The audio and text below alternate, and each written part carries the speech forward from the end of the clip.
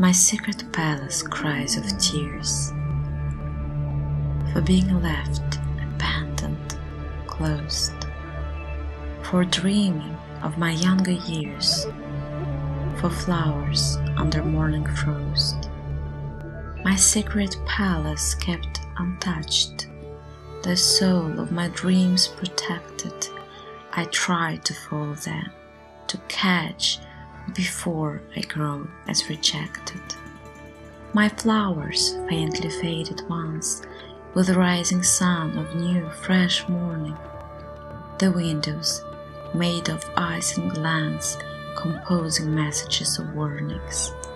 Reflections of my morning eyes remind of time, suggest and tell us of how women turn unwise once leaving our childhood palace.